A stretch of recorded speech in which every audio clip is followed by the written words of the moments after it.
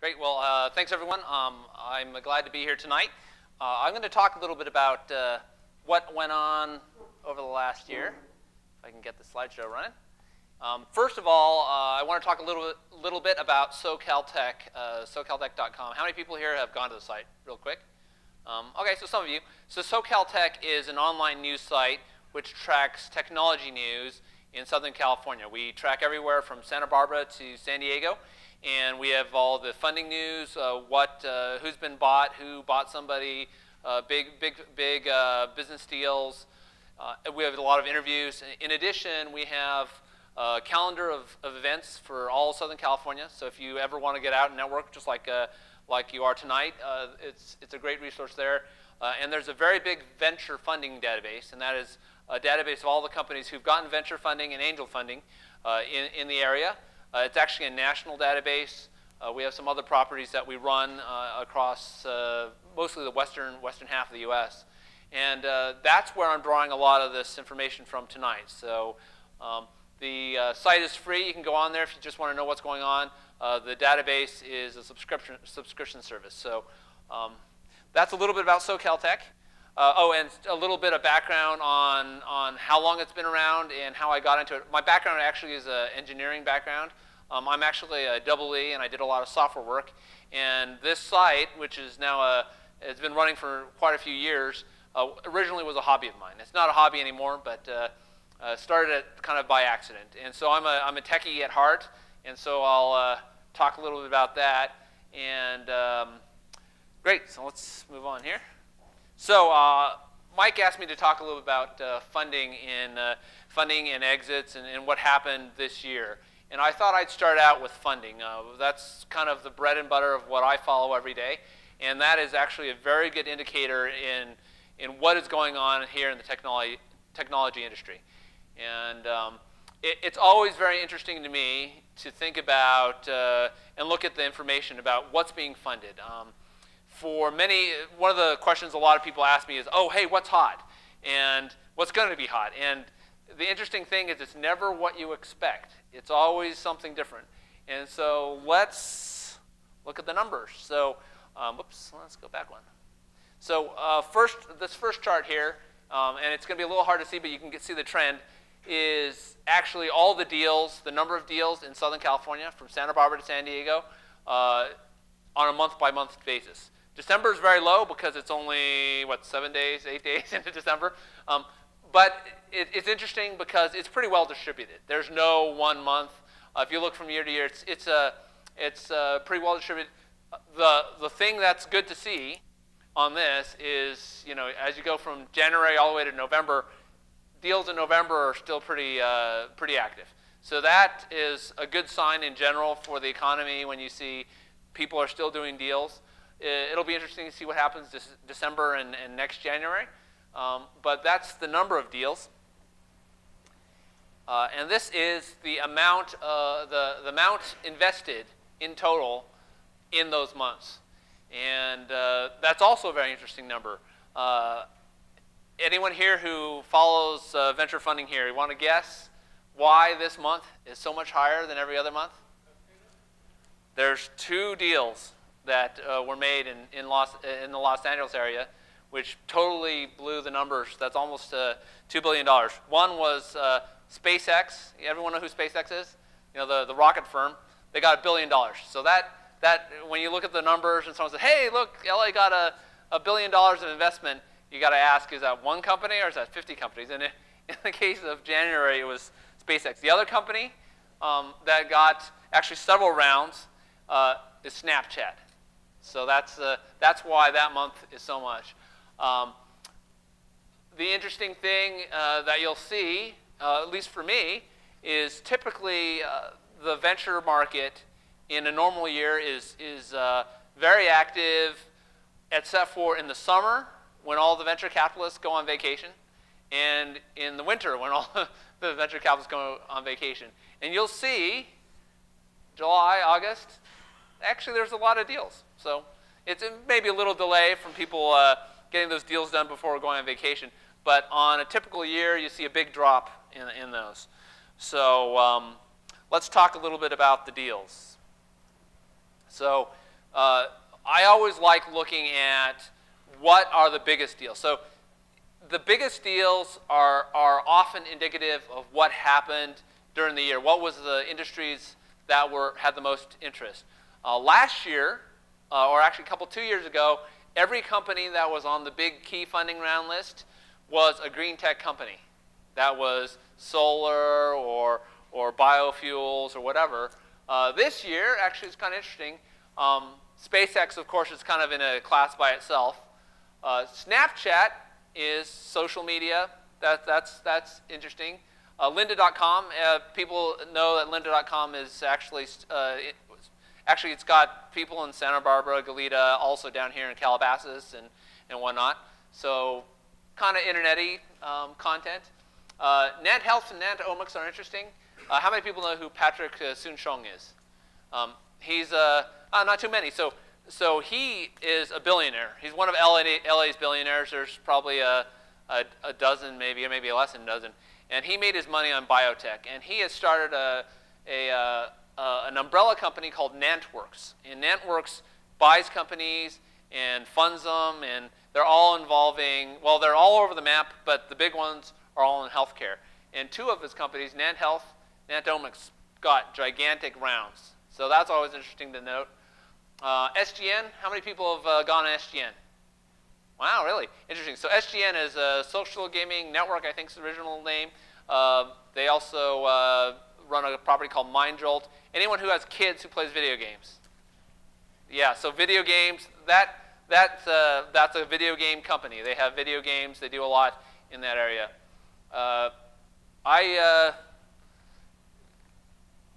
Security software. CrowdStrike is a security software company. So $100 million, that's a big round. The reason for that is the founder of that is George Kurtz, who was the CTO of McAfee. He started a company in Irvine called Foundstone. So you'll notice that the big rounds tend to go to the serial entrepreneurs. I think almost every single one of these companies, aside from Lynda.com, and actually maybe Snapchat too, I guess, a lot of the big rounds go to the serial entrepreneurs. Chrome River, anyone heard of Chrome River? This is an interesting one because you would think, hey, you know, all the big funding deals in Southern California people would know about. And nobody knows who Chrome River is. They actually do software as a service for the enterprise. And accounting and other stuff. And the interesting story is what you think is the industry in an area is not necessarily the industry that is getting the money. Southern California, when you talk to a lot of venture capitalists, is considered, people go, oh, hey, they have e-commerce companies, Hollywood, content. And the funny thing is there are more software companies getting funding than content companies in general in the area. So let's make sure I go here.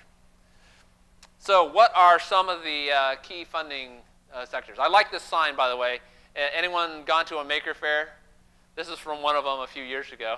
And all sorts of fun random activities. So when Mike starts this thing up, I'm sure you'll see Coke Mentos and mousetraps involved somehow.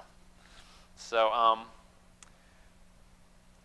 right, so key funding sectors. I want to play a game here. I like participation by the audience. And so I was starting out, and I have two slides here. One was Uber for X, and the other one was Airbnb for X. And I was going to put all the companies that belong to those categories. And I started my list, and I was going to put the logos on. I said, I do not have enough time. There's no way. So I'm going to play a game here. I'm going to tell you, I'll give you a category, and you tell me what startups in it. Car washes. What's an Uber for car washes? Clean, yeah. Of the ones in LA, this is just LA. This is not the nation. There's Envy, Squeal, Squeegee, and Cherry. That's 4 of them. How about delivery? How about the Uber of delivery? Anyone? Yeah, Postmates. There's in LA. There's Schlepp and Fetch, Favor, DoorDash. There's a bunch more. Not to mention all the big guys who are in that game, like Google. Beer and wine. Anyone? Drizzly. And all these guys got money. Also, this is not just random companies. These are people who've gotten funding, angel funding or venture funding. Grocery, Instacart, self-storage, Clutter, veterinarians, vet on demand, pickup trucks, pickup. So if you want to get, if you have to move something heavy from some store, or you want to move your stuff from, you can find somebody who has a pickup truck on demand. Say, hey, I need a pickup truck. Mechanics, your love, your car love, your mechanic. Wait, there's another alcohol delivery company called Saucy. Parking, valet parking, Zerks, Lux Valet, curb stand. There are more. I have 2 pages of these. So someone think of something they don't think's a startup doing on-demand or marketplace for. Anything? House painting. Oh, I don't have one of those. But pet sitting. There's plenty of pet sitting ones. There's Dog Vacay and Rover.com. Dog walking, Wag and Zingy. These are the LA startups. I know some of these are outside the area, but they're serving LA. Let's see here. Meal delivery. There's an entire giant industry in Silicon Valley. Sprig, Caviar, Gobble, Revolution Foods, Grub Market, Zesty, Deliv, and that's just the few that I had 2 seconds to look up. So this has been the year of on-demand marketplaces. If you want to know what got funded, for better or for worse, there's a lot of those. There's, I actually thought of taking putting a piece of software on my site, which you can press a button and it'll come up with your own on-demand company. You know, take all the things in the world you can do and say the Uber for. So that is kind of the story this year in terms of funding. However, believe it or not, a lot of other people got funding too. I didn't pull all the names, all that, but in Southern California, the biggest number of deals was actually for biopharma companies. Not too many here, but a few here and there. A lot in San Diego. Software companies are number 2 in terms of the number of companies. Again, I used to do software, so I always find it amusing when people say, hey, you know, Southern California, they're not known for startups, and software is the number 2 industry for us in terms of funding. Medical devices are very high. There's a lot of medical device companies. Mobile companies, people doing mobile apps, mobile applications, very high. Marketplace, there's actually probably more than that. I probably have to go, and our database has, so this all comes from our database, and some of them are probably internet services companies next to that. Content and media is pretty high up there. But again, it's actually not the biggest sector in Southern California. It's a big sector, but I would say, having followed this, so I'm embarrassed to say, I tell people that I've been doing this for 1,001 internet years because I started this website in 1998. So that's at least 3 or 4 bubbles ago. And content and media, everyone always thinks is Southern California's big thing, especially LA, and it isn't. It's a small part of it. It's an important part, but there's not a lot of startup folks necessarily in that area. And then electronics. So this one is actually good for the 101 corridor, all the folks who live here. As most of you probably know, the 101 corridor is known for many years. It had more venture funding than anyone else, and that was in networking, in semiconductors, and electronics. And what happened is, in one of those bubbles, I don't remember which one, all of a sudden the venture capitalists decided that hardware and electronics and semiconductors are not very fun to invest in. You know, they said, hey, I can invest in an internet company, put $5 million in and make a killing, or I can put in $100 million into a semiconductor company and maybe they'll get bought out. So the good news is all of a sudden electronics and hardware is popular again. And those are actually a lot of the deals. Can anyone tell me why? Nope. Kickstarter. So Kickstarter, if anyone hasn't heard of Kickstarter, is a crowdfunding site. It's heavily populated with gadgets, and I call them gadgets and devices, things that say, hey, that's a cool iPhone case, or hey, that's a cool camera, or that's a drone, this and that. That actually has kickstarted literally a lot of funding in the hardware and electronics area. The reason why, even though I would say that 90% of what I see on Kickstarter is a little iffy, you know, it looks great on paper, but anyone who's built a product knows it looks great on paper, does not translate to I can build it in millions. But the thing about it is that Kickstarter can prove to investors that there's a market. And that's one of the big things. If you're ever looking for money, how many people here are looking for money? Or think they might be looking for money? Yeah, so if you're looking for money, the key with investors is one of the keys is, hey, is there a customer? Is there an actual customer there? And Kickstarter is great because you can say, hey, we have $1 million worth of orders already. So if you fund us, you know, we can do it. There's a campaign going on right now for a company that does an automated beer brewing device. How many people have heard of that? They have, I think, $1.5 million now of people said, hey, I want a device like a coffee maker, or I press the button and it brews beer for me. It's called BrewBot. And those guys are getting venture funding. Do you know why? Because they can point to that $1.5 million on Kickstarter and say, hey, you fund us, look what, we got all these customers. So that is why there's electronics companies. And that's actually good for us because there's quite a bit of expertise in that area. How many people here know about Tilt Labs, T-Y-L-T Labs? So those guys are in Simi Valley. They make everything from battery cases to iPhone cases. And so they actually have been incubating companies like that who have been doing electronics or gadgets because, you know, they know how to build them. That's always an interesting thing to see, you know.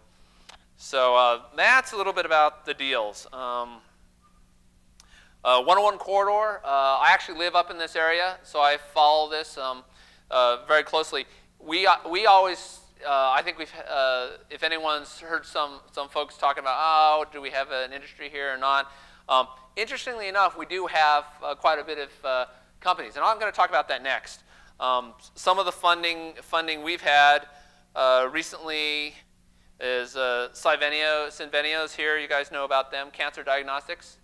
They're here in Westlake Village, and they take blood samples, and they can tell you how many cancer cells are circulating in your blood very quickly. And they've actually done very well. The reason why that's useful is because it's traditionally with cancer you have to take a biopsy. It's very invasive. This one they just take a blood draw, and then they can tell you, hey, is your cancer recurring or not? Transform is in Goleta. They do energy conversion devices, and they have some stuff in Silicon Valley. That's a UCSB startup, and I'll talk a little bit about that. They've done quite well in terms of having startups. Procore is a software company up in Santa Barbara. They got $30 million this year. Freedom Pop's farther down the road, down I think in Encino, and they do free broadband, mobile broadband. So anyone who has a phone and you want to not pay $100 or $250 a month, whatever you pay, they do it for free, and that's always interesting. There's a lot more. So if anyone's interested, I have a list here, and we can talk about it. So let's talk about active investors. We have all the deals in Southern California, and taking a look at this year, ranking it, these are actually the most active investors. So Upfront Ventures was the most active investor. I think they had 9 or 10 deals locally. Those guys actually just closed a new fund. So that's always a good thing. If you're looking for money as an entrepreneur, go to the people who have money. So there's a lot of venture capitalists who are out there, but they don't necessarily have funds to invest. So it's important to know who's been there. If you go and search our website for people who've raised funds, that's good. First round capital, they're not actually here. One interesting thing about the environment in Southern California is the investors here are not necessarily the investors people who are investing here are not necessarily the funds that actually have offices here. First round capital is one of them. They do, like they say, mostly first round and seed deals. They were very active, and partially it's because they're seed round investors. Graycroft is actually based, I believe they're based in New York, but they do have an office here in Southern California. They just closed a big fund. they're very active, and that's the investments they made are from the prior fund. So they're going to probably be one of the more active investors coming up in the next few years. Kleiner Perkins, which is the big guy. So Kleiner Perkins is probably the name, maybe Sequoia too, but Kleiner Perkins is one of the biggest investors.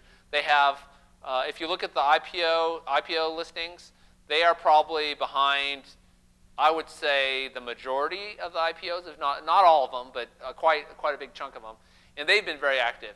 That is a good sign for Southern California, for LA in particular, because when you have the tier 1 investor in your market, that means people take you seriously. Crosscut's another local fund. They've got an interesting mix. They tend to do more media deals. Carlin Ventures is more of a seed investor. Wavemaker is also more of a seed investor. So the seed investors are more active. Both Carlin and Wavemaker can lead deals, but they tend to do smaller stuff. So, and then DeHare Capital. Does anyone know where they are? It's fascinating to me that they're number 8 on our list for the most active investors. It's a family office, which is an angel investor out of Beirut. So when you think about investors as an entrepreneur, you'd be surprised. And if you look at their list of investments, it's all the flagship name brand companies that you might think of in LA. So our site is great for that if you're ever interested. We don't have a lot of entrepreneurs using our site for that because entrepreneurs don't have money, so they don't want to sign up for anything. But anyway, if you ever do sign in, you can look in, ask your service provider friends to look it up for you. But there's a lot of that information in there. So let's talk about exits. So funding is great, but exits are better. It's always fun for me, and I like the sign. I think I found it on Flickr someplace because they found going to the street and exit in the same place, which is what everyone wants to do, right? They want to take their company through an IPO. And so let's look at the exits. So first, what is the big story here? No one's seen this, so nobody.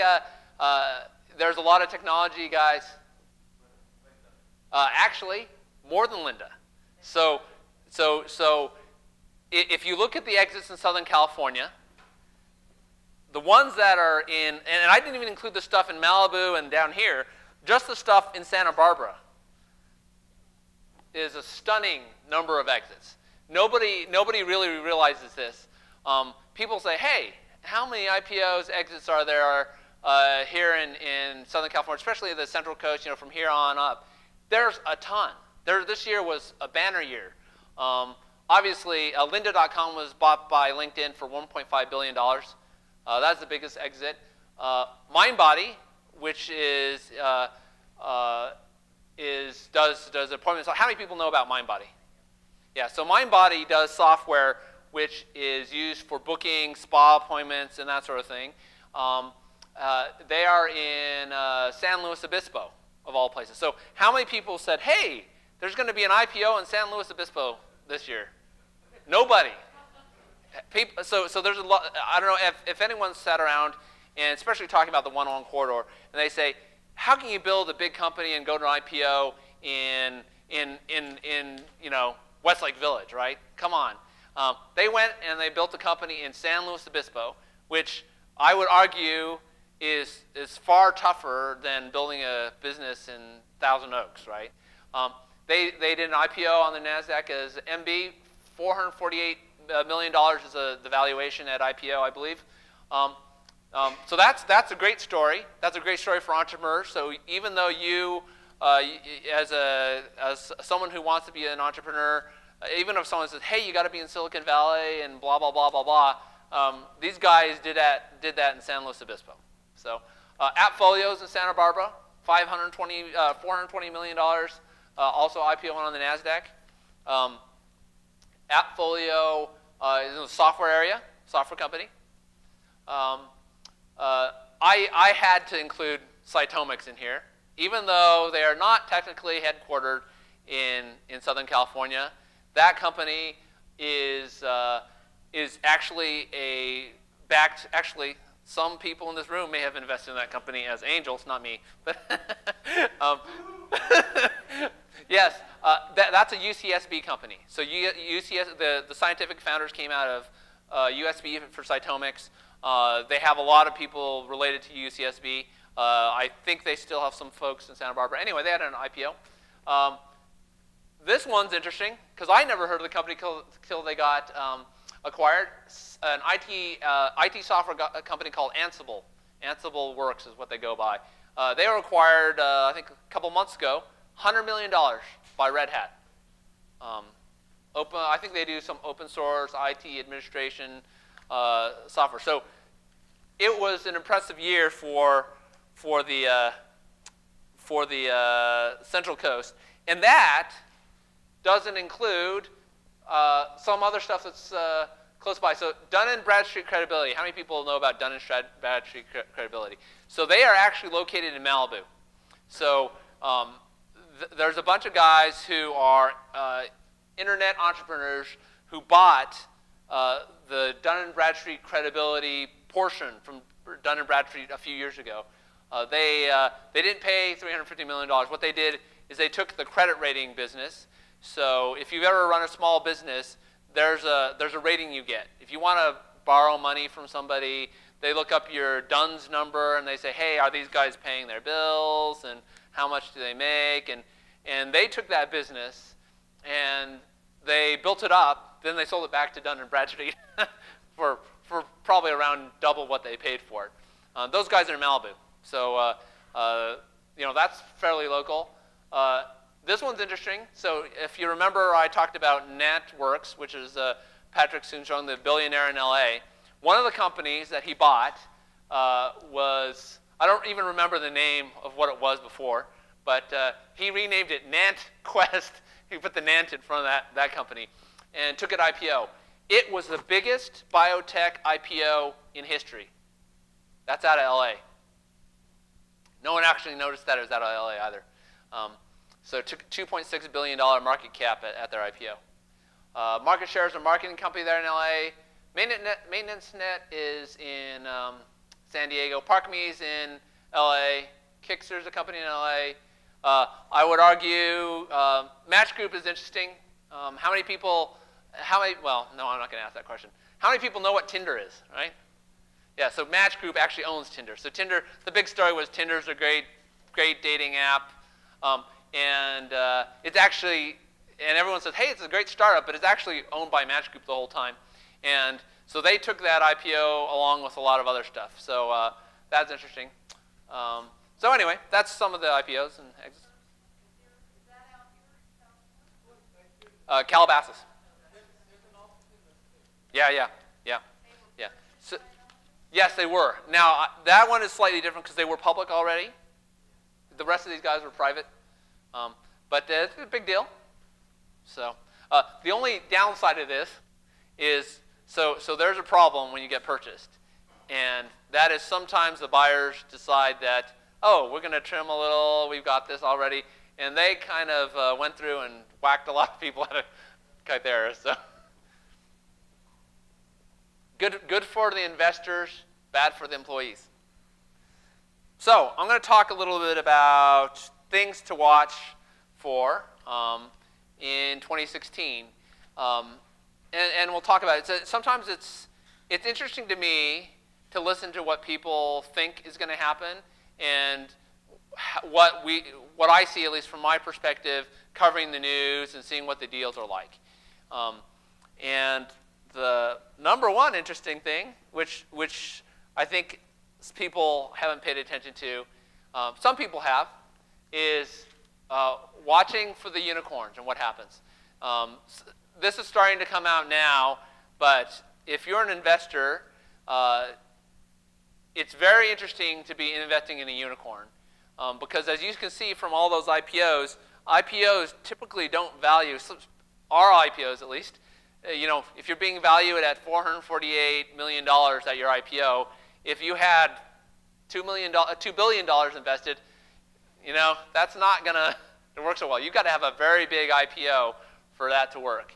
And so there's a lot of worry if you talk to the investors both here in LA and elsewhere about what is happening, what's going to happen with the unicorns. The investors who I would say the smart investors haven't been investing in these guys. You'll see that the investments, they may have invested in them originally, and but you'll see that they've been shy about the latest rounds. And they're the big institutional investors. They're overseas sovereign funds that are investing in them. Everyone familiar with what a unicorn is? That is a company that in their venture round was valued at more than $1 billion. So that means the investors got together and said, how much is this company worth at their round? It's all private, and they all discuss this, and Joel over there can probably tell you the magic that goes into valuations. But there's a lot of, oh, what's it worth? And the number that has been the kind of the benchmark for are you a hot company or not has been $1 billion. So those are called the unicorns. Southern California has very few of them. I think the last count I looked at, we probably have 5. SpaceX is one of them. Snapchat's the other one. I don't remember who else the other guys were. But not very many. Silicon Valley, on the other hand, has a lot of them. And so there's a lot of worry right now because how do investors make their money on a startup? They get it through an exit. And your two choices as an exit are mergers and acquisitions or an IPO. And most M&A deals are less than $1 billion. Lynda.com was one of the few that was, as a private company, that was more than $1 billion. And so that was pretty good. And in IPOs, there's very few that are above $1 billion. So there's a lot of like, oh, how does this work? And some of the guys who came out recently didn't do as well. Don't get me wrong. There's companies here that are doing phenomenal in terms of changing the way we do things. So how many people here use Uber? Uber is obviously it's changed how people do a lot of things. It's a great, innovative company. The question is it worth? I don't know what their last valuation is, but it's pretty astronomical. So that's one area to think about is how's this going to end up doing? The lucky thing for us in Southern California, one of several lucky things, is we don't have a lot of unicorns. Our investors have not gone crazy, for better or for worse, on investments. Most of the guys and gals here who are investors have been very shy about investing in companies at very, very high valuations, which is good. And that's probably because most of the folks who are investing today have been through a couple of ups and downs, quite a few from the 2000, 2008, and so on. So, and then the other thing is valuations don't matter in companies that are doing well and making revenues because they're not dependent on going IPO right away, right? So number 2, rural instability. That's another thing to watch out for. The investors I've talked to, and I talk to them every week, do interviews and whatnot, it's definitely a concern. So even though I think it's more isolated in Silicon Valley. There's a little bubble there for sure in terms of what's going on in the world and all that. But as all of you know, there's a lot of issues out there in the world right now, ranging from issues with Russia to terrorism, whatever, Syria. All those things have an impact. Now, they're giant things. It's very hard to call, but it's definitely something that I know that investors are nervous. And when investors are nervous, you got to wonder. So it's definitely something to think about. However, on the upside, there's a lot of disruption happening. And by disruption, I mean that people are thinking of new ways to do business, to do things more efficiently. And I have been surprised, even though a lot of them are going on the marketplace Uber thing, there's a lot of other areas where there's a lot of disruption happening. And there's new things that you would never think of every year. That's why I do this. It's been a passion for me to see what is someone going to come up with next. So mobile's definitely still a big thing. Smartphones, how are people doing that? On-demand things, even though there's a lot of those startups. I mean, there's a lot of stuff that it's great great to be able to do that you couldn't do before everyone had a smartphone. So, and there's always something new, and it's always surprising. The other thing about it is there's a trickle down for sure between the big consumer, all the consumer stuff, and business to B2B stuff, business stuff. There's a lot of enterprise things that they haven't even felt a lot of this. So how many people use a cloud service? I'm sure everyone does, right? How many people work for a company that still is struggling to use a cloud service? A lot of companies. So there's a giant swath of enterprise customers who are still very nervous about adopting the cloud for things. And there's a lot of different areas there that have a potential as well. So one, I just wanted to, and I don't know what the answer here is, but the question is it going to be a fundraising year for the VCs, or is it going to be an investment year for the VCs? And if you're not familiar with how VC funds work, is they actually go to something called limited partners for their money. So VCs are just like companies. They got to raise money as well. And they get commitments from institutional investors. And that can be pension funds. It can be family offices. It can be very wealthy individuals. And there's a cycle to that. And the question, locally at least, is how many of those folks are fundraising versus investing. And a couple of funds have raised funds, but there's always a problem in Southern California where our investors get stuck trying to raise money all at the same time. And then what happens is the local investors aren't very active. I think it might be counteracted by a lot of Silicon Valley activity right now. But it's always interesting to see how that influences the investment pattern. So the other big question that's going on right now is the IPO market going to be open, or is it going to be closed? As I talked about with the unicorns, there's been a lot of testing of the IPO market. So not so much here in Southern California. I think we have a few companies out there looking at it. But I would say for the last 3 months, it's been maybe it's open, maybe it's closed, maybe it's open, maybe it's closed. And IPO markets are something where, if it's a bad week for news, sometimes companies won't be able to raise money, or if people are nervous about the economy. On the other hand, if all of a sudden, for some reason, some other company goes IPO and does well, then so it's tough. There's a lot of companies kind of waiting in the wings. I think the national stats I saw from the other day were that we had the lowest number of IPOs this year nationally than we have in quite a few years. Strangely enough, in the slide here, we had our biggest year for IPOs. So, what happens locally is not necessarily what happens everywhere, but it's definitely a question. So anyway, that's an overview, and I thought I would take questions, talk about deals. What do people want to know? Question? How do you get your news? How do I get my news? So people ask me that all the time. Actually, people have asked me, so what national news service do you get all your information from? And if you look at what we cover, nobody covers the same news that we do, and it's all a million ways. So, like I said, I've been doing this for 1,000 internet years, and so I know a lot of people in the industry, talk to a lot of people, have a lot of contacts, know the companies, know people working with companies. It's a million different ways. Yeah. Anyone else? Question?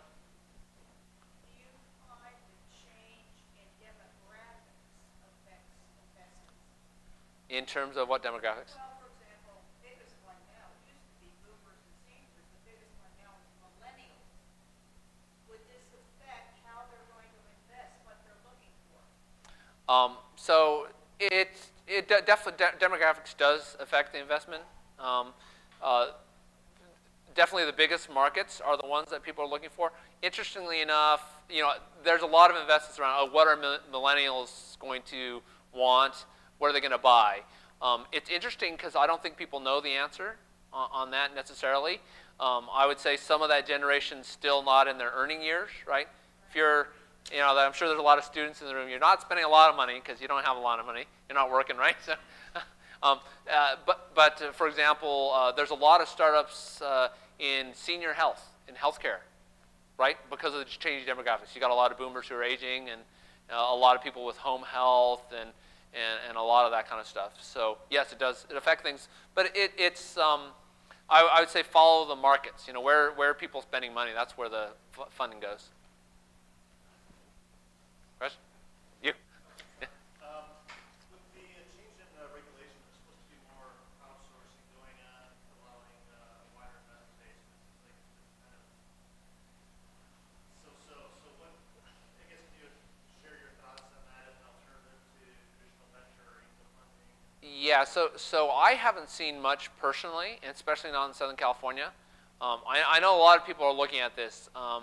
And there may be someone here who follows us closer, but my understanding is the rules are still a little fuzzy in terms of how the SEC wants to handle it. So a lot of people are still, you know, holding back. It is an interesting idea to be able to crowdfund from anybody, but it's one thing I've learned over the years looking at companies is funding, and actually Mike can probably talk about this with the TCA. Just think how hard it is to manage, you know, 20 angels in an investment, and think about how hard it is to manage 1,000 little guys in an investment. Yeah, I think it's going to be interesting, but maybe someone else has a. Hey, Joel.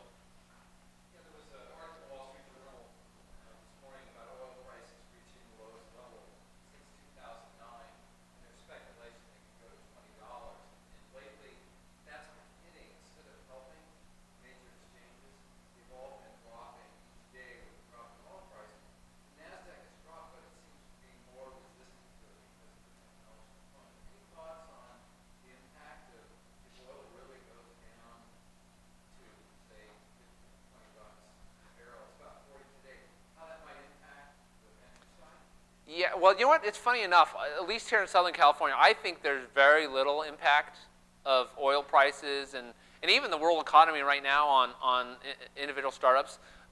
You know, as much as it affects the venture capitalists and how eager they are to invest, maybe, but most of the startups, you know, that's the funny thing about today, right, is, and that's why, like, the federal government has an impossible time, you know, affecting the economy, is they say, hey, we cut interest rates, and startups go, ooh, so what? We're not buying any equipment, right? So there's a disconnect, I think, between that. So, I think. Looking at the companies that you listed out, you know, the categories of companies that funded, can you make some comment in terms of the best contrast to other areas? Do you find some specialty or niche that might be good in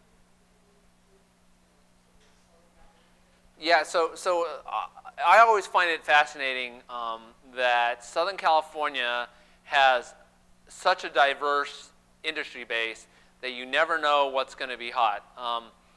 As I mentioned a few years ago, clean tech was the big one. Software's always pretty high, internet.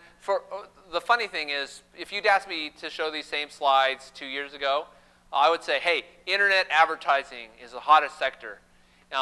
Do you know how many internet advertising companies got funded this year? Very, very few, a handful. The venture capitalists won't touch them with a long pole, and that's it's interesting because, you know, you say, hey, that's the big industry. So if you look at the list of companies that got funding, it is all over the map. Yeah, yeah. There's definitely a lot of internet-like companies. So let's see here. Honest Companies, an e-commerce company, they got $100 million. Let's see here. Dollar Shave Club. Anyone seen Dollar Shave Club? Yeah, they have great funny commercials. Flipagram, they're a big mobile app. But one of the fundings that kind of follows here is Unique. Anyone seen Unique? They do drones. They're a Chinese company, but their headquarters is in LA. I don't know how it works, but you know how someone decided to put marketing here, and they put their production there. There's a lot of medical companies. Tiger texting for healthcare. This company is actually pretty funny. How many people have heard of Tiger Text? So Tiger Text, if you are a healthcare worker and you say you're a nurse or you're a doctor or something, and you want to text somebody saying, hey, so-and-so patient needs X and Y, you know you can't do that theoretically because of the law. It's HIPAA, right? So Tiger Text makes an app that basically does all the texting for them. And they've done very well. Funny enough, one of their main investors is Travis Kalanick of Uber, who's the roommate of the guy who started that. That's in LA. There's a lot of companies. It's all over the map. So.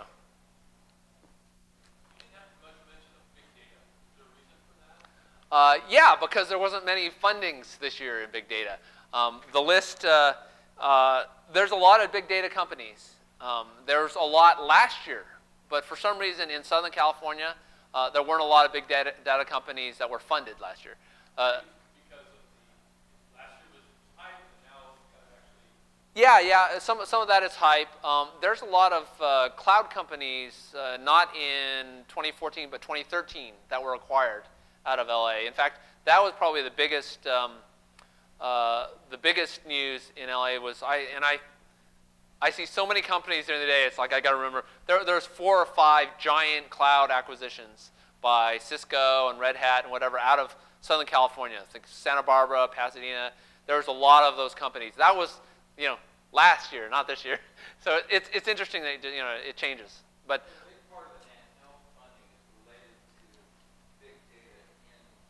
that's true. That's true. Yeah. Yeah. Yeah. Agreed. You said that internet advertising VCs won't touch it with coal. What are other industries or other sectors that they're not touching it? You know what? It changes. It's amazing.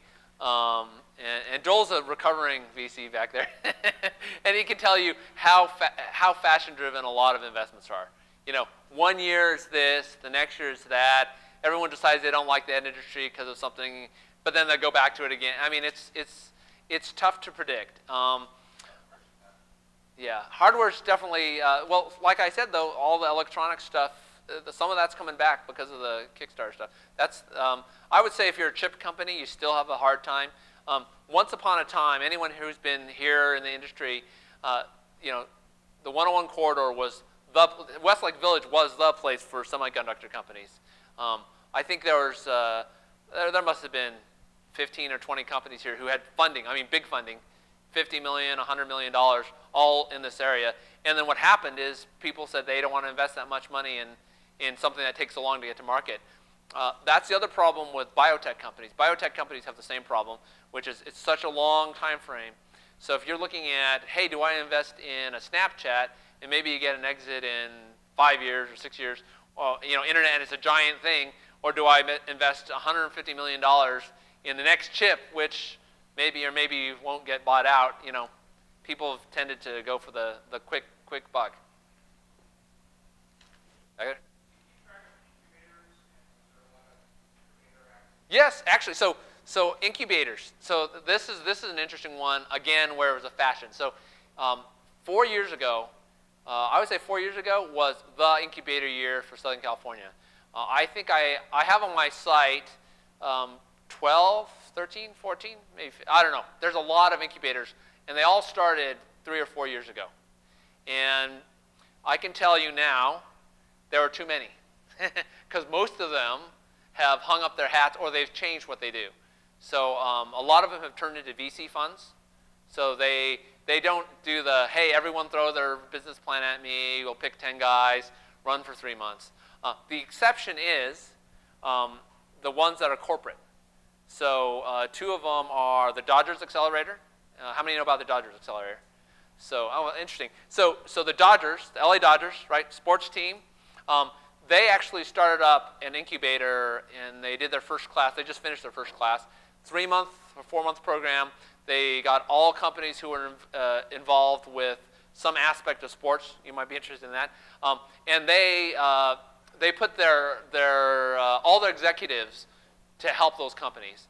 The funny thing is people go, hey, what has baseball got to do with financial investment and incubation. Funny enough, the owners of the LA Dodgers are all finance guys and VCs. So it's like, you know, the Dodgers are a property they own, and they said, hey, we'll throw our investment. So that's interesting. The other one is the Disney Accelerator. How many people know what the Disney Accelerator is? Again, Disney decided, hey, we're going to do an accelerator program. Same kind of thing. We're going to get a whole bunch of companies that'll apply to be part of our program, and we'll help them out. We'll get our executives involved, see how we can move these companies forward. And they've actually done very well. I know for sure that all of you have seen this, the BB-8 Star Wars robot, the robotic ball, orange and white, right? Who hasn't seen that? So that actually is one of the huge successes out of the Disney Accelerator. A company out of Boulder called Sphero, they make these robotic balls.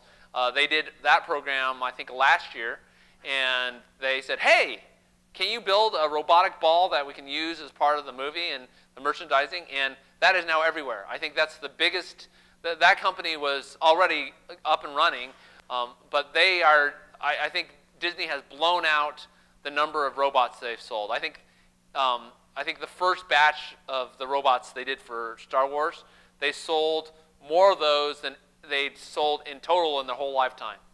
And that was just the first batch. And so they did pretty well. And they just did another class, and they've got a lot of good companies there. So. Follow-up question on the incubators. So of the incubators in LA who aren't changing to the VC class, Right. Which ones are the most successful? I would say, from my numbers, Mucker Lab has been one of the most successful. They've got a guy who ran it, who was a VC in Silicon Valley. A lot of good companies out of that. Amplify guys, they have a few good ones. It's interesting. It's hard as a startup incubator to go from nothing to something. So if you've got just an idea and you go to an incubator, it's very hard to get to a company. But if you are if you've got something and you want to build it, then an incubator can help a lot. So if you want, email me later, and I think good. Yeah, one more. One more.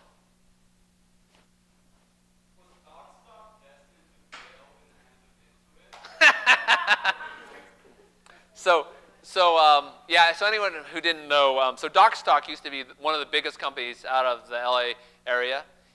Jason Nazar, who was everywhere, ran that, and he sold it to Intuit in 2013, I think for around $50 million. And so Intuit took it, great new startup, and then they decided to shut it down earlier this month on the 1st. Just like, boop, I guess we didn't need that business. So yes.